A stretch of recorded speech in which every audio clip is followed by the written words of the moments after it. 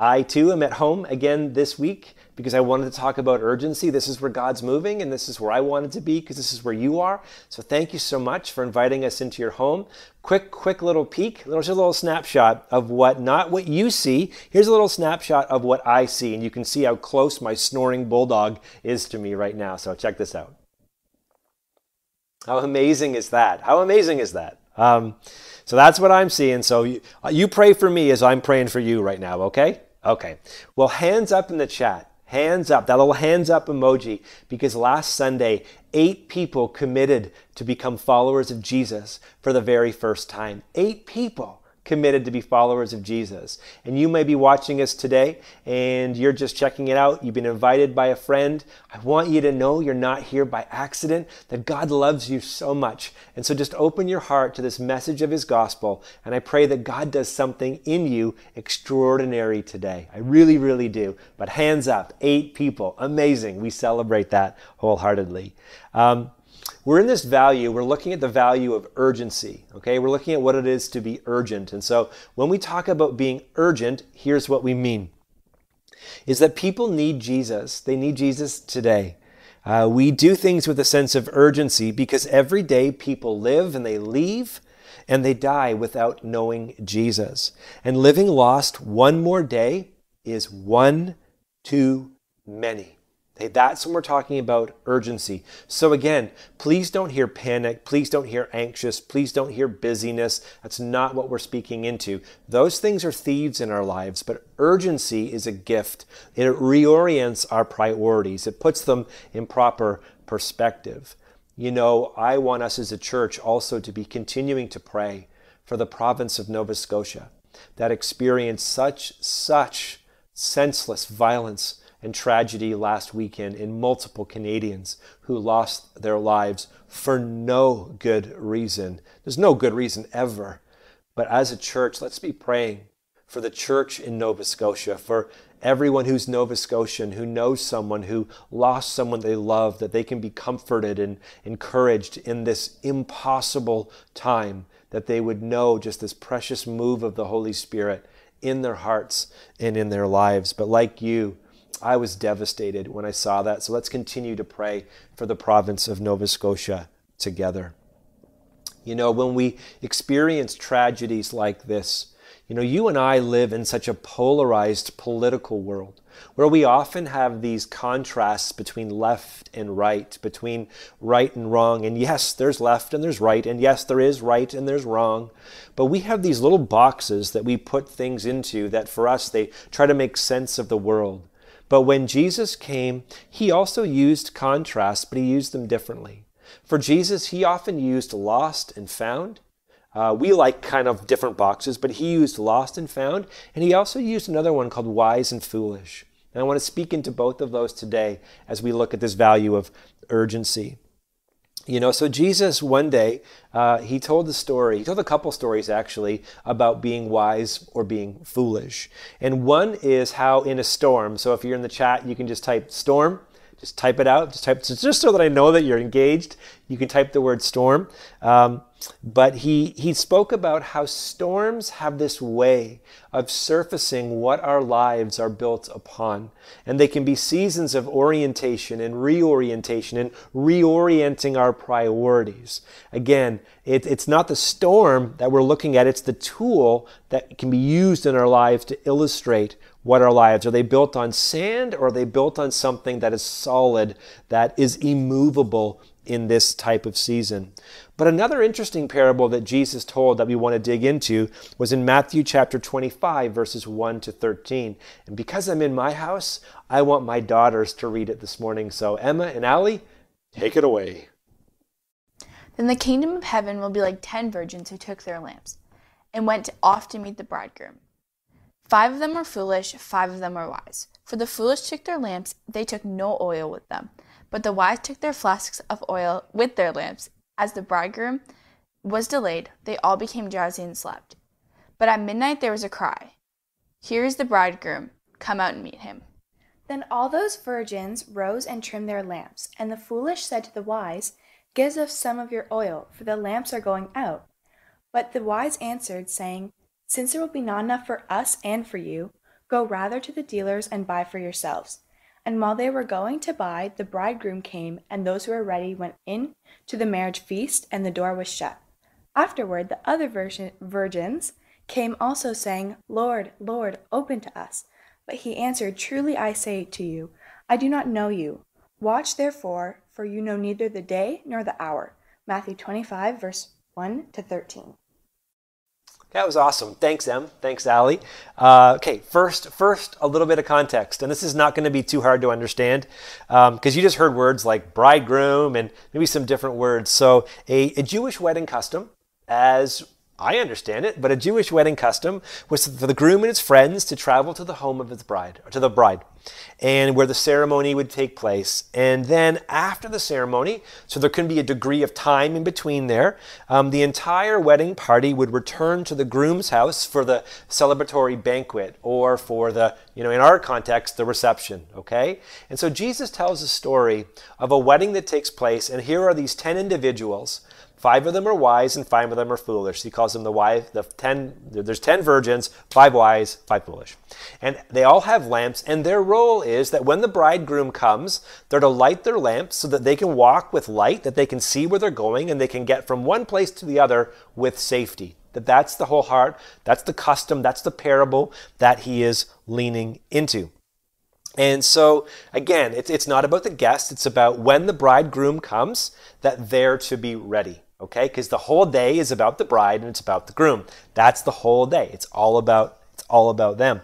So it's their responsibility to be ready to move, again, often at night when the bridegroom appeared. So in this parable, here's the question we want to ask today. What do they all have in common? Well, there's a few things that they all have in common. They're all virgins, so they all have similar life experience. They all have lamps, external things. All right. And they all know at some point what their job is, that the bridegroom is coming. So they have all of those things in common. And they all experience also something else, which is that there's a delay. So between when they maybe thought the bridegroom is coming to when the bridegroom actually shows up, they all experience the same delay. And here's what's big. The scripture or the parable that Jesus tells, in the delay, they all become drowsy and they all fall asleep. Now here's what I think is big for us to dig into. It's our first kind of takeaway from the parable, is in the delay. Everybody in the chat, type the word delay. Okay? So in the delay, sometimes that can be between when prayer is asked and when it's answered. Sometimes in our lives, it can be in a grand sense, like they're looking at here, between when Jesus first came and when he returns. That's a delay, all right? So there's going to be all these different, it can be really small or can actually be larger. So in the delay, here's what's huge, is in this place, it's difficult to distinguish wise from foolish. So in the world in which you and I live today, it's sometimes we all have the same life experiences. We all have, we're all human. We all have relationships. We all have stuff. We all have wounds. We all have things that are good. We all have things that are bad. And so again, at a cursory look at the world in which we live, sometimes when you just look at it the way we often look at the world, it's hard to distinguish wise from foolish, because again, all of our shared experiences, we're all human, we have the same similar life experiences, maybe a bit different, but we all have experiences in life, we all have relationships, we all have stuff, we all have wounds, we all have good things, we all have bad things, and all of that is similar anywhere you go. Different cultures, every nation, tribe, kindred, and tongue, it's really all the same things, okay? Different stuff, but really similar experiences. And so again, it's huge to look at through the value of urgency, that in the delay, oftentimes it can be hard to distinguish wise from foolish. It's hard to see it. But I think there's also a beautiful thing that we look at. It says that they all become drowsy and they all sleep. And I think this is a beautiful, beautiful thing. Remember, when God, the original, in Genesis chapter 1, God creates the world, and as the creator, he builds into the whole idea of creation, the whole idea of these 7 days, that there's one day that we're to Sabbath. There's one day that we're to rest. And so I think it's amazing, even in this parable, that you and I can see that every single one of us get drowsy. Every single one of us gets sleepy. Every single one of us in life get distracted. None of us live fierce and focused every second of the day. No, we have these things of Sabbath where we can rest, trusting that God's working when we don't have to work, that we don't have to work ourselves to the bone, that we're not human doings, that we are human beings who do, that rest is okay. So when I read the parable, one of these beautiful kind of like offshoots within it is the wise and foolish is not differentiated by who falls asleep. They all fall asleep. They all get drowsy. They all fall asleep. And for Jesus, this doesn't seem to be a really big deal. I think that's a little point in the parable that has large implications. Because, there are some of you who have been taught, man, that your salvation depends on you, that you got to be, watch for Jesus is coming, watch for Jesus is coming. And it's as though everything rests on you. I can never take a break. I can never take a second off, and you just live with this tension. But there is a place of trusting. There is a place of surrender. There is a place of rest in God where you can still be watching, but also trusting and being still and knowing that He is God, right? There is this place that you and I can engage, that being wise or foolish doesn't mean that we have to live our lives in fifth gear, never taking a break. How many of you know we're not the Savior of the world? We're not the healer of the world. We're not the provider of the world. Jesus is those things. And sometimes when we're resting, He's still working. He's still moving. He's still doing what needs to be done. Yes, He uses our lives, but it doesn't always just have to be you. It's an entire body. So again, I think there's a little subtext in here that I just wanted to lean into in a moment. I also think it's really interesting in the parable that the problem is present, but in the delay, the issue is present, the problem is present, it's just not experienced. And I think that's powerful. Because the 5 wise virgins have oil in their lamp, and the 5 foolish ones do not have oil in their lamp. And when the bridegroom shows up, it is evident who is wise or who is foolish, but the problem is persisted a lot longer than just when the bridegroom shows up. I think that's important for us to look at. And so again, no oil was no problem until it was. I'm going to say it again. No oil was no problem until it was. Until the bridegroom, as the story Jesus told, until the bridegroom shows up. And in this story, it's at midnight. It's at an unexpected time. But when the bridegroom shows up, here's what we see. They all do the same external thing. It says all the virgins rose and they trimmed their lamps. They got ready to light them, to light the way so the bridegroom would have light to begin to walk, and they would be walking in safety. They all rose, took their external things, and tried to do the same thing. But here's what's amazing. They all took their external lamps, and they all did the same external thing. But the problem was, as Jesus often said, is the work of God is not an external thing. It's an internal thing. It is something that God does on the inside of us that flows then to the outside of us. It's not an outside-in thing. It's an inside-out thing. Think of all the things that Jesus talked, even to the religious leaders of His day. He said the cup looks great on the outside, but the inside is where the problem is. It's not the things from the outside that we take in that make us unclean. It's the things on the inside. And so Jesus continues to drive this home. No oil really meant no source to light the flame or to carry the light. It wasn't a problem until it was. And everything about this parable points to light.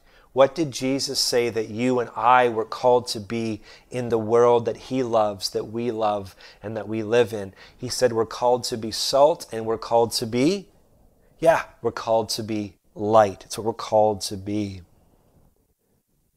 But how that or how that stays lit, or is lit, I should say, in our lives, really speaks to the source of our lives, not to the external things. So the bridegroom shows up. 5 have oil, 5 do not. And now we're beginning to see in that moment wise and foolish. Once again, not looking at external things, not looking just at outside things. Jesus is now looking at an inside thing. You know, oil in the scripture is always meant to represent consecration. Oil is always about being set apart by a work of the Holy Spirit that happens on the inside of our hearts. It is representing that our hearts are not transformed by good works or being good people. Those are good things, but they're not which transform our hearts. That salvation, again, is not trying to be a good person, living your whole life this way, and at the end, hoping you've just done enough, that you've been good enough, that you've loved enough people or served enough people who did a lot of good things. No, see, the gospel, again, is not good and bad. The gospel, according to Jesus, is dead and alive, that all of us are dead in our sins. All of us, that the source of our heart, the sin, needs to be dealt with, that we needed a Savior, and our Savior is Jesus, and that He brings us not from good to bad, but from dead to alive. And then hopefully as alive, we do amazing good things. We do wonderfully good things, but we don't do them for salvation. We do them from a place of gratitude, from a place of love, from a place of joy, which again isn't rooted in external things like experiences, and I'm having a good day or I'm not having a good day, or when I'm having a good day, then I'm good to other people, but when I'm having a bad day, then I don't, or when I have more, or when I have enough, then I'm generous. No. We have this internal source that Jesus is our Savior. He's our healer. He's our friend. He's our King. He is the source of life on the inside of our hearts and our lives. And so watch what it says. Watch what this parable says. It says, the foolish said to the wise, what do they say? Give us some of your oil. Okay? Give us some of your oil, for our lamps are going out. Give us some of your oil because our lamps are going out. So here's a question that Jesus is inviting every one of us who are listening to it on that day, but on this day, to think or to ask. Here's the question. Why can't they just give or share their oil? Why can't they do it? I mean, in other stories, Jesus said, if someone asks you your shirt, give them your coat too. In other stories, Jesus said, if someone strikes you on the cheek, turn the other cheek. Let them strike you on that cheek. I'll Canadianify this one for you, but in other stories, Jesus said, if someone asks you to walk a kilometer, there's the Canadianified message. If someone asks you to walk a kilometer, walk 2. So in this instance, wait a minute, time out. Aren't we supposed to be generous? Aren't we called to give, even give sacrificially? Why in this story then can they not just share their oil? And here's the heart of what Jesus is driving at, is we can share Jesus with everyone, but we can't save anyone. It is a gift from God given to individuals, to people. It is not something that you or I can give. We can share the good news. We can share the gospel. We can do all of those things, but we cannot save anyone. The work of salvation, the work of Jesus giving you this oil of salvation, this consecration, this being set apart where your life's not only your own, that you live now for the glory of God and the heart of God. Again, the work of salvation, of grace, is our story to share, yes, but it is God's grace to give. And it is others to accept. I want to say that again, that the work of salvation is our story to share with this sense of urgency, but it is God's grace to give. And it is others to accept, or even sometimes, sadly, to reject. You know, for Jesus, lost can become found in any moment, even in this moment. And so the good news is today. If you're in the chat, just type the word today. The good news is today is the day of salvation. Today, there is fresh oil from God available to you if we use the language of this parable. What Jesus is saying is stark, that it may be in the delay which we're living in between when Jesus first came and so while he's coming back. In the delay, it's hard to see. It's hard to see wise from foolish, but he is saying there's going to be a day where that is going to be realized, that when you and I breathe our last breath, or Jesus returns or tarries in our lifetime or in the generations ahead, who knows? Nobody knows. But it's going to be a day, there will be a day where Jesus says he'll be able to see wise from foolish. But in the delay, I need you to know he's as close as the mention of his name. And so today, the scripture says, if you would believe in your heart and confess with your lips that Jesus is Lord, in other words, he's the one that you're going to give up these ways of trying to be good enough, of trying self-salvation. Again, that is akin to a virgin in the story having no oil at all and trying to conjure up that which they don't have. It's dead works. It doesn't work. But if we can understand that having oil is what Jesus gives us, it is this source that only he gives. It is this salvation, this grace, which he makes available to me and he makes available to you. The parable goes on to say, afterwards, the other virgins came also, saying, Lord, Lord, open to us. But he answered, truly, I say to you, I do not know you. Watch therefore, for you know neither the day nor the hour. In another verse, Jesus says, not everyone who says to me, Lord, Lord, will enter the kingdom of heaven, but the one who does the will of my Father who is in heaven. On that day, many will say to me, Lord, Lord, did we not prophesy in your name and cast out demons in your name and do mighty works in your name?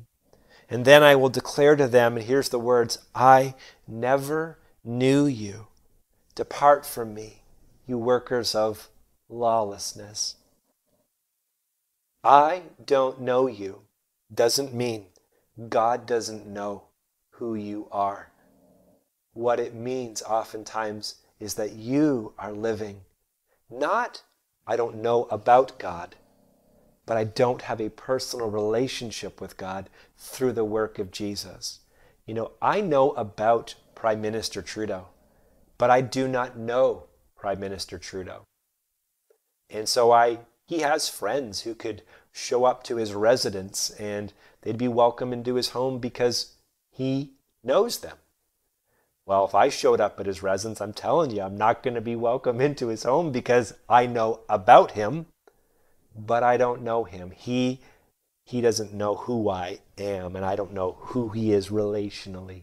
So in that terse type of example, wise and foolish from God's perspective is not looking at life with all the external things. And lost and found is separated by a single choice and a single decision. It's not based on what Jesus has done. He has already lived and died and rose again and shed his blood so that you and I can be forgiven, that we can break off the shackles of being lost and we can become found.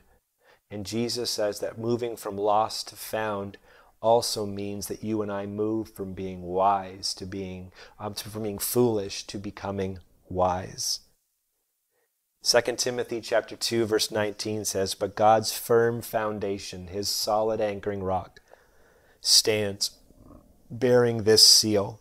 The Lord knows those who are his.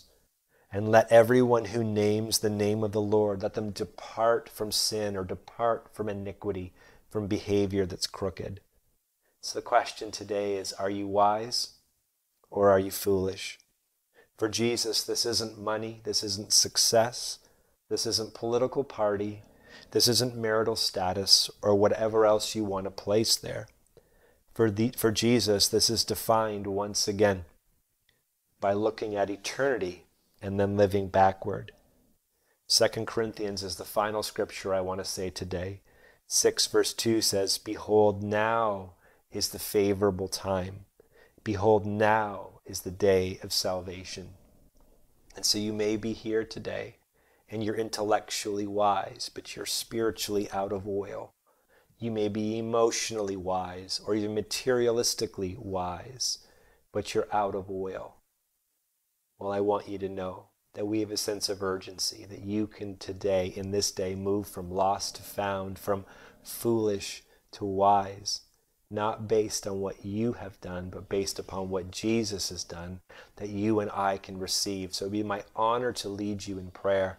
And if you would open your heart and let us know that's me, then we'd love to follow up. So together, let's pray and let's say, Dear Jesus, thank you for loving me just the way I am, yet loving me enough not to leave me the way I am. And so I confess, I am a sinner in need of salvation. So save me. In Jesus' name I pray.